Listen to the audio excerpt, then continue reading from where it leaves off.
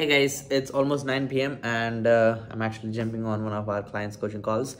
And other than that, I have finished 2 calls before this. I woke up at 7, so I just had a small meal as well. So that was pretty much how I started. And yeah, let's get the day going. Today I have one podcast. I'll probably cancel a different podcast I have. Then I'm meeting a previous podcast guest I had, for a different potential partnership. Then I have another call at 3 a.m. In between that, daily communication, team tasks, my own tasks, which are miscellaneous. Along with that, obviously working on the strategy of the company and helping few portfolio answers. So that was pretty much how my day will be. Let's get to work. Wow. We gotta fist each other. Hey guys, I just finished interviewing Tyler. I mean, this dude is awesome. He's actually a 19-year-old broke dropout as well. He dropped out of college with $80,000 in debt. Then he actually, before he dropped out, he read the 4-Hour Workweek book. Then he sneaked into an event which was happening, which was a paid event where he needed to pay $5,000. But he did his magic to reaching out to the creator of the event and saying, hey, I'll work for free. Like, just let me into the event. And he actually did meet, the author of 4-Hour Workweek, Tim Ferriss there. It was pretty cool.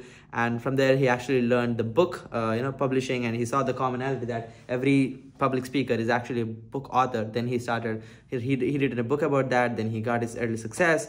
And then everybody asked him how he did it. Then he started helping other people market their books. Now he has 4,000 plus best-selling books under his belt with his clients, obviously, and he runs a company called Authors Unite. I mean, he actually does this not with paid advertising, not with LinkedIn, not with cold email, but he actually does this with a very interesting strategy called partnerships. And he gave the entire playbook away on this podcast. We didn't have enough time because we actually talked before the podcast for the first 15 minutes. It was fun chat because he was in Vietnam and we had few stories to share before the podcast. Then we had to end the podcast because he had a hard stop as well, and I have a different call as well coming up. But we will do another part 2 for the session. He really enjoyed it. So, he literally fills out website forms which are available. He does tens of thousands of them every day, and he get great partnerships from other people who refer him overall. And he did that for like 13 years, and no wonder they're an 8-figure company. And it's the simplest playbook I've ever heard. So, very interesting overall. So I liked it very much. It was very interesting. He's a very good personality so far. I really enjoyed the conversation, and I'll be booking him with me for another episode. But it was really fun interviewing Tyler. So I have a few more things to be done before end of the day, and let me get some work done, and I'll catch you guys in a moment. Bye-bye. Another beautiful morning view, 5 a.m. right now. Hey guys, what's up? It's almost 5 a.m. and I'm almost done with my day. I have a bunch of tasks which are still left. Could be following up with my team, shooting few videos, updating our internal modules and updating few SOPs. At the same time, planning for a few marketing campaigns we are about to do internally along with portfolio. So that's pretty much the day. And I was realizing, like, sitting down, I actually done one thing interesting here. While I'm actually working on something, I actually finished the book Zeroism by Zero. It's not written by Zero, it's written by the guy Brian Johnson, who I actually admire. I've been lately following his stuff, and it's getting more and more interesting. And Zeroism is, I'll sum it up in a few sentences. It's like just realizing the concept and submissing ourselves that we don't know what we don't know. And it exists, the truth exists, we just don't know. And it actually kind of challenges, I would say it doesn't challenge directly, but it goes a level deeper for the first principles thinking. It's like you think about first principles, you get to the fundamentals to think about anything. But in zero, principle, or I would say in Zeroism, like you just imagine the impossible. And he's talking about like the Gen Zero, which is what he's an interesting term which is coined by him. I don't know if it's coined by him or not, but you get the point. In his book, he's talking about, he's talking about an approach, human life, and the earth, the mother earth, along with AI. If these three things can align and have the same common vision, and will build an algorithmic approach powered with AI and have common goal, he was talking about interesting things. We could achieve something which we don't imagine it's possible, right? Like I'm able to shoot a video right now, and you guys are watching, and it's 2024, year 2024, but if you talk about 1940s and you imagine like something like YouTube exists and you could do vlogs and people can watch from anywhere in the internet, it doesn't sound like a possibility, right? But it happened. So technology can only progress, and we are very on the edge of creating super artificial intelligence which is super smart than us. I mean, it's already smarter than anybody else, but you get the point. Like, we won't understand what even it's trying to do overall. As long as we are able to align human goals, earth goals, and AI goals together, we could see a future which is exciting than ever before, which is progressive than ever before. So that was like the alignment, and he was talking about how we can't trust our own brain, and I like, how we walk subconsciously without thinking. He was talking about in future we will be living lifestyles to not die. That's like his main quote, don't die, and we would just live by an algorithm. And he's proven with data. That's what I love. We do this thing, right? Like, trust but verify. He says don't trust, just verify. Data is important. So he's a very data driven guy, which is something I observe. I'm not 100% sold on living exactly like him, because he's a guinea pig right now. He's trying so many things. Mad respect. I believe humanity will look back and thank him for the work he's doing. And but I am definitely trying to kind of apply the power laws, spending the least and trying to get the most possible. I'm talking about my time and energy more than money. Anyway, like one of the things which I did, like, getting a whoop band, it could be taking my sleep more seriously a little bit, it would be, or I would say, trying to work out more constantly, it would be, or at least if I'm not going to the gym and trying to do outdoor workouts, it could be an interesting thing for me. Like, like simple laws like sleeping on time, eating clean, and working out every day and keeping your emotional sanity on point would be like 80% of it. Then comes supplementation and the other things you could be doing, which is nerdy stuff, but I try to think about how can I do the least and get the most.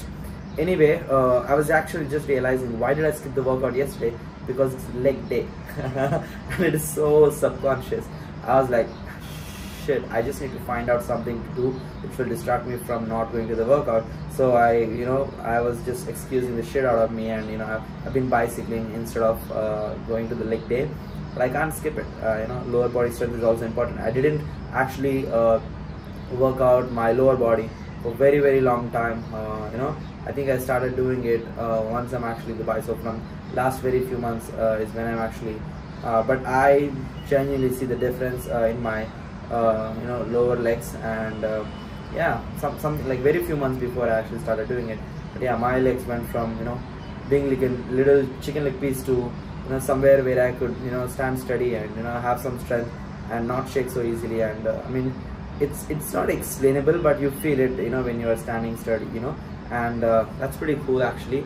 I mean, workout kind of gives that sense of accomplishment and discipline in me, and it just ignites me so much. And yeah, the oxytocin is great, and once I finish my workout, or the dopamine I get while I'm working out is just insane.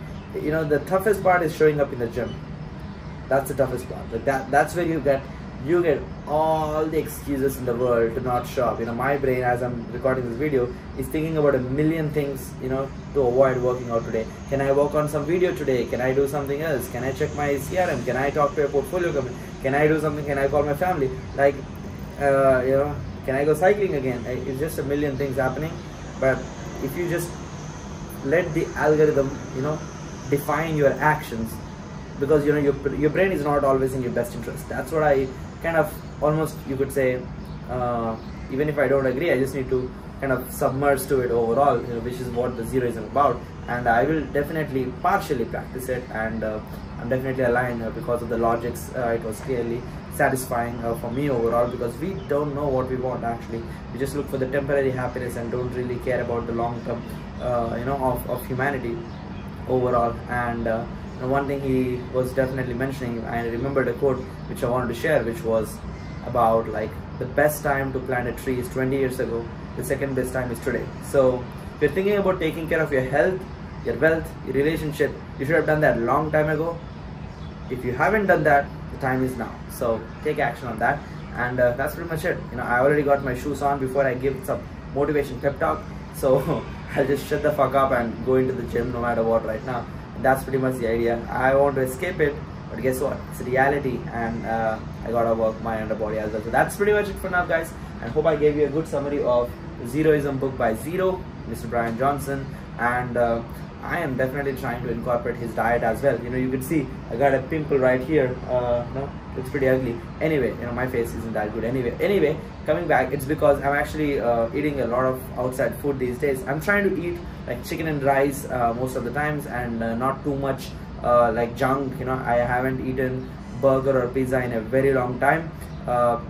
But the thing is, even that oil which we are eating outside, like we actually use what do you call that, olive oil right now in our home, and maybe some different oil as well, but at the same time, like these are like better quality stuff overall compared to, like, I don't know what's used in restaurants. I mean, I would say Dubai restaurants are better in terms of hygiene compared to India, like, because when I was in Hyderabad, when I eat some stuff outside, bro, especially when I'm eating something which is not in a good hotel, sometimes, for the taste, or you want to try something new and whatnot, it just reflects in the bathroom very clearly.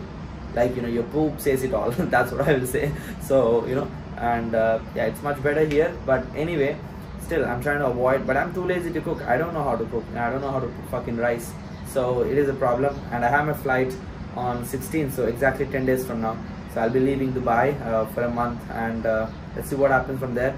I'll keep you guys posted. Bye bye.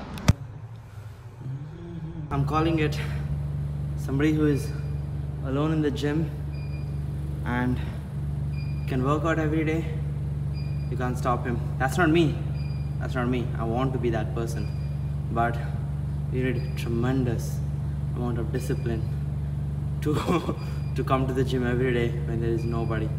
Like, almost every time I come to the gym, there is no one. It's almost closed, and I'm the first person to turn on lights.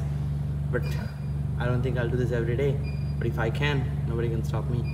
And massive respect to people who actually hit the workout routine. Outdoor, indoor, gym, calisthenics, doesn't matter.